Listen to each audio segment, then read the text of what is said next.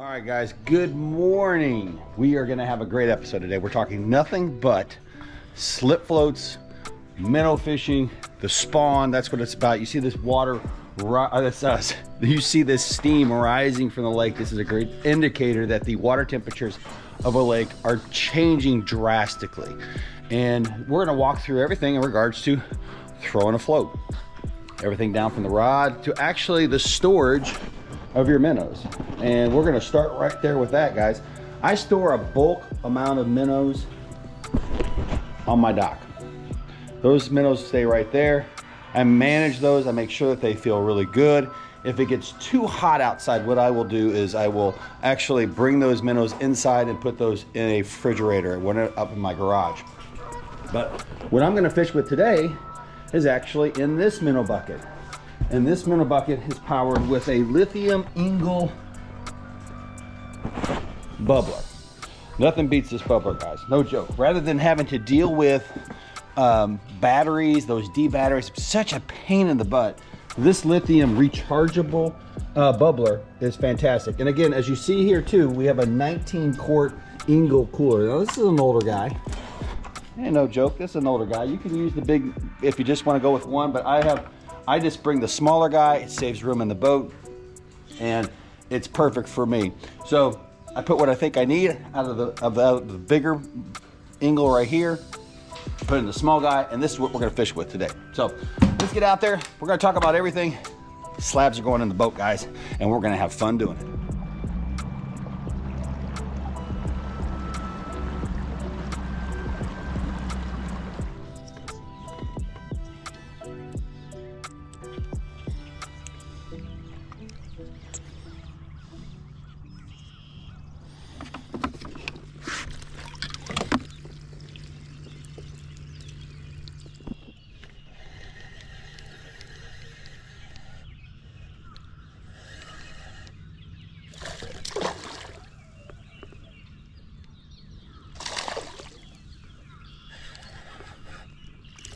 And your first fish is a bass. That's the thing about minnows. They will catch everything.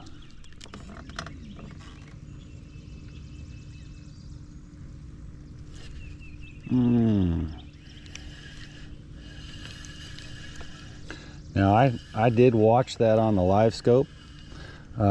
Beautiful black crappie coming in. And I do partially play the live scope and the float, and that's just probably out of habit, always looking at the live scope.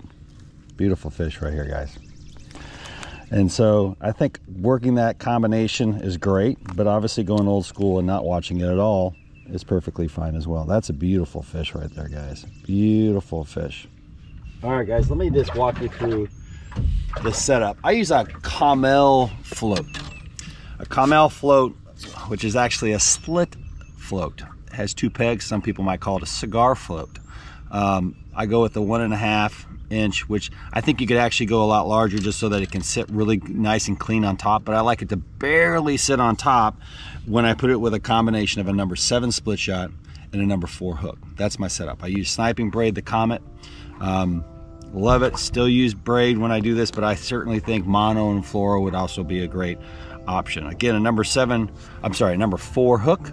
And sometimes I do put a slight bend on it backwards, so it kind of opens up the mouth to it, which I think does add to it. Now, using the brand new the King's Tail, this is an 8-foot casting rod. This is an incredible casting rod. Nice wide eyelets, nice gold, nice finish, and this is a great casting rod. Medium action with a fast tip. And I think that's what's preferred when we're casting these floats, and especially during this spawning season. I can easily put my paddle tail and go with what I really prefer is just throwing a plastic, because again, I'm all about efficiency. And so when I can get away with a plastic, I'll do that. Oh, by another great one.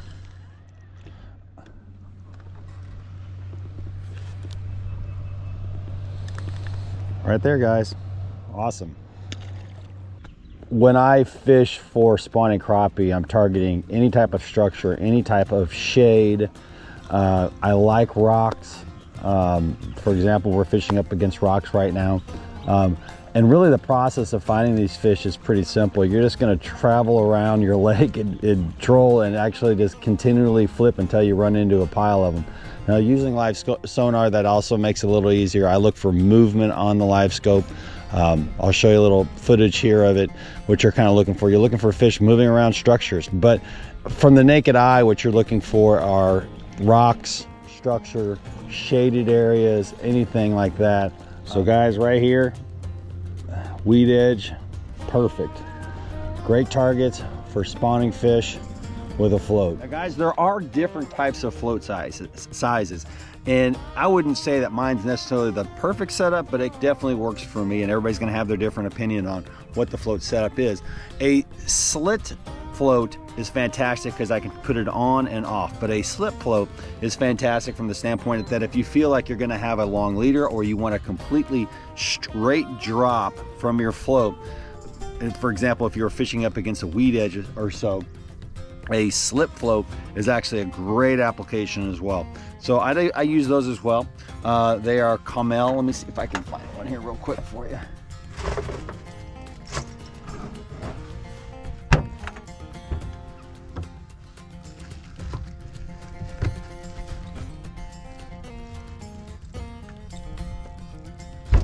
Now, when I use a slip float, I love this version right here. Okay, it's a cigar slip float. I believe it's a 2-inch slip float. Comes with the red beads, etc. It allows that bait to drop straight down on a weed edge, rather than when you go with the style that I go with right now, it pendulums in, and sometimes you can't get that straight drop and you can't drop really close to that weed edge. But also these are fantastic for when you want to fish deeper, so that you don't have to have a 6, 7, 8 foot leader underneath the float. And so these are really nice. Now they're not easy on and off, and that's again why I use a slip float. Just efficiency, it matters a lot to me.